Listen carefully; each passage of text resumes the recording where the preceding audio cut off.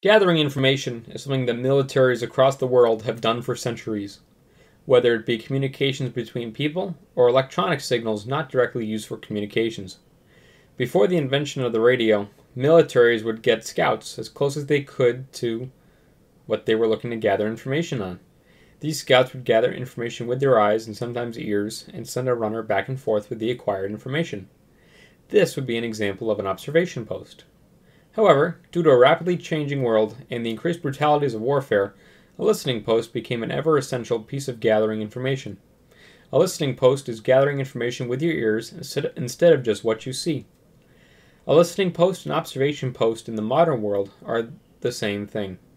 An example of this is World War I. They would extend the trenches forward into no man's land to try to hear what was going on in the enemy trenches. In World War II, the radio became a commonplace for transmitting signals over long distance. Therefore, signals intelligence was born. Militaries wanted to know what their enemy was up to, who was saying what, when, and where they were. Listening and observation posts have never had as much value as they do in the world today, not just for militaries, but also for civilians. Why would someone want to set up a listening or observation post? It might be in response to a local event. There could be emergency services across the street, and you might want to know why they're there. Or it could be due to a large civil disturbance that is occurring in or around your town. Knowing what is going on in real time puts you ahead of 99% of other people. Let's not wait to hear about it on the news, because by then everyone else knows about it too. The most common way of gathering information today in real time, besides looking out your window if the event is close by, is via a scanner or radio. Information can be gained on the following groups by using either tool: emergency services, railroads, industrial companies, hospitals, and state or federal governments. The information is out there if you know where to go and what to look for. The information obtained by listening to the radio spectrum is real-time, non-biased, and fact-based. There is no one telling you what you're hearing but you. While scanners might not be as popular as they once were, they are good at being a dedicated device with which to listen to at the state or local level. Modern scanners have most, if not all, of what you want to listen to already programmed in, while a radio has to be completely programmed. And there are some other differences worth noting. This is why you should look up what you want to listen to first, and then buy a piece of equipment that fits your needs, as not all radios or scanners can do what other radios or scanners can. Do you want to listen to digital modes? What part of the frequency spectrum do you want to listen to? Who or what do you want to listen to? I found radios to be far superior to handheld scanners in almost all means. But that doesn't mean everyone should go out and get a radio. Experiment, try out different equipment, and find what works best for you. The big reason as to why radios are better than scanners is due to the quality of components and or lack of shielding that is present in scanners. An analog transmission that comes in crystal clear on the handheld radio will fluctuate in and out on the handheld scanner. I've even bought a special Remtronics antenna for my scanner, but that didn't make a difference, which means that it is the receiver or other internals that can't do any better. On the other hand, for receiving a 7800 MHz P25 digital trunk system, there is nothing more cost-effective than a scanner. Next up, battery life. In many handheld radios, the battery life is exponentially better than a handheld scanner. When programming or using a radio to scan, it isn't illegal to program in frequencies you don't have a license for. It is only illegal to transmit. In my radios, I've programmed my local town in places I normally go, and then when I leave those areas, I make sure to bring my scanner with me. Anything is better than nothing, especially in unfamiliar surroundings. When we want to listen to what is going on further away than at the state or local level, we will need a long or shortwave receiver. These have special filtering that allow for better reception, unlike traditional scanners in the lower frequencies. Or you could use your HF radio. On the lower frequencies, you can listen to news from overseas, across the country, all without using any. If you want to monitor what aircraft are overhead, you can get an automatic dependent surveillance broadcast ADS-B capable receiver. If anyone has ever used Flight Radar 24 before, that is how they get their information. All aircraft must use this module to transmit their GPS location, altitude, ground speed, identification, and other information.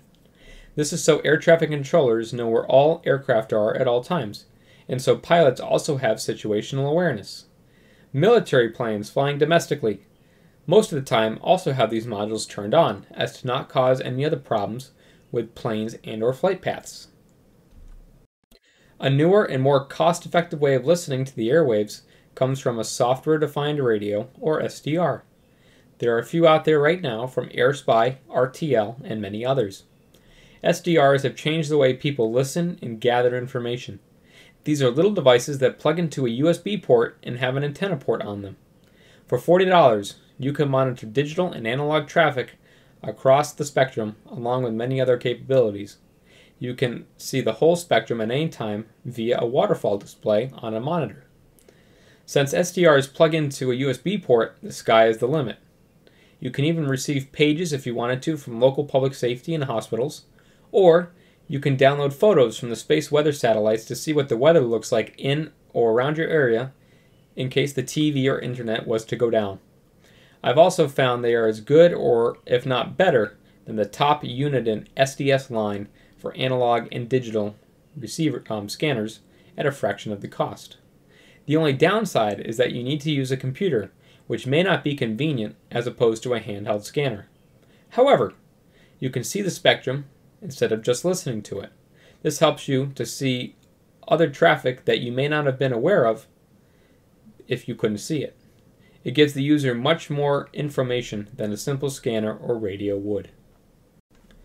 One program I used with my SDR to receive P25, DMR, and NXDN digital modes is called DSD+. DSD+ is a computer interface which is specially formulated to receive and monitor those digital modes. I can see the spectrum at or around my frequency, see who is talking and when, and basic cryptographic information. I use it to monitor encrypted P25 traffic of my local PD. For instance, DSD Plus will display the talk group and the unit ID number. Since dispatch on conventional systems is always radio ID 1, the rest of the radios are officers. I can see who is talking and when, and, along with my SDR direction finder, I can see what direction they are transmitting from. This is called traffic analysis. Radio waves must still emulate from the transmitter, so therefore they can be tracked, encrypted or not. To direction find the encrypted PD units, I listen to the talk frequency of the repeater. Since dispatch doesn't transmit to the tower, they are the tower, I don't have to worry that I am tracking dispatch. Or I could track them with my Baofeng radio and a homemade Yagi. Since there is still waves being generated, analog or digital, encrypted or not, they can be tracked. The only solution is to change how they operate their radios, which will not happen in the public safety space anytime soon. The military has adopted this way, though, or a new way of transmitting on the radio spectrum, and that is called spread spectrum bursts, which means they are transmitting on a rolling frequency list, hopping through the radio spectrum, and in addition, they are sending small data bursts instead of long voice messages, which make it extremely hard for the transmitting units to be found. Research has been done at some of the big civil disturbances involving how the peaceful protesters communicate, and what was found was the following. Many people involved use their real names while transmitting over the radio, and they commonly use the frequency space set aside for the following: Family Radio Service, FRS, General Mobile Radio Service, GMRS, Multi-Use Radio Service, MERS, Citizens Band, CB, Maritime Frequencies, or the default frequencies programmed in their radios, like Baofeng's, to test frequency or spectrum emissions. To find where they are transmitting from, I would use a directional antenna, or Yagi, to pinpoint the direction of the transmitting stations. Or, better yet, I would monitor the frequencies to hear what is going on. 911, public safety answering points, more commonly referred to as dispatch centers, don't listen in on those frequencies as they are not programmed in their scanners, because it's not meant for them to conduct their business on, or for anybody else for them to conduct their business on.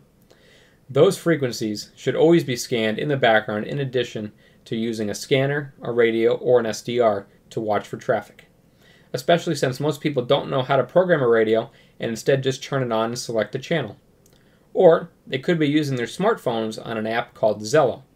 Zello is a basic two-way radio app that transmits voice and or text messaging over the internet. There are a few people who programmed ham repeaters into their two-way radios at these events and were using them for their nefarious activities.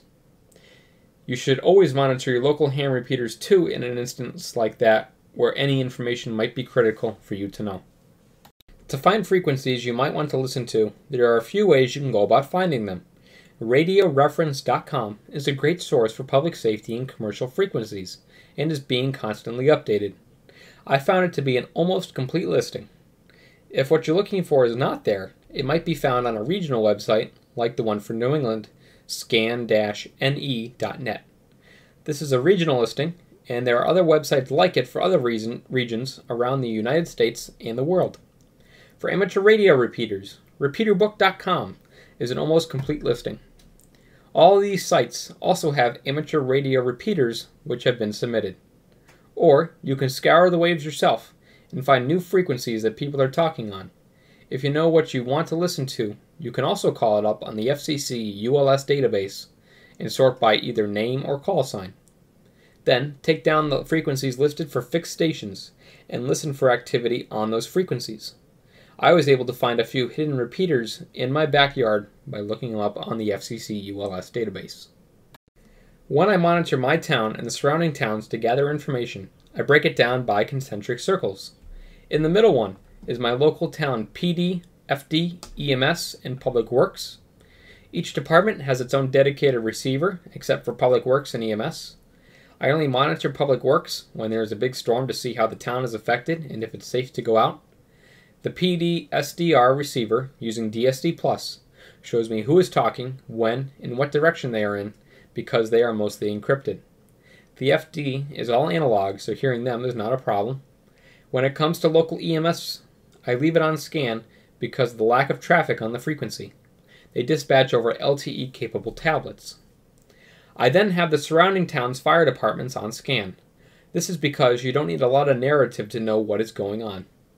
The only surrounding town PD that is unencrypted has its own dedicated receiver.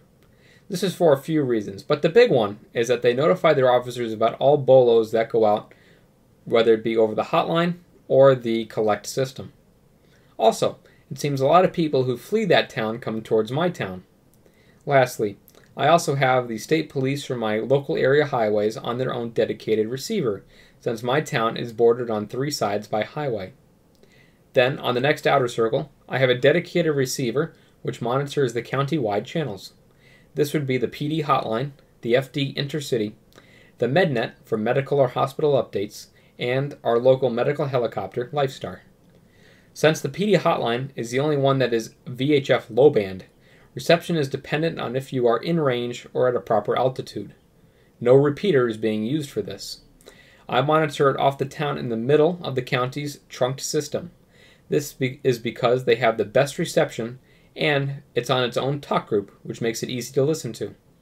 By monitoring those frequencies, I am able to know what is going on around me at all times, and since my listening station is very modular, I can listen to the railroad in case of a derailment or monitor U.S. military worldwide HF frequency channels and conduct traffic analysis. Or I could adapt my listening post to help assist with a local town event. I've set up my listening station to get the most information I can in real time for the benefit of my family and myself. Another way you can get information in real time about events outside of your local or state level is Broadcastify's alerts. If you have the app on your phone, it will alert you to huge or important events, and you can listen to them if you want. These might be things outside of your normal scanning zone or outside the state you might be interested in. If you've enjoyed this presentation, feel free to leave a like, comment, and subscribe. Thank you.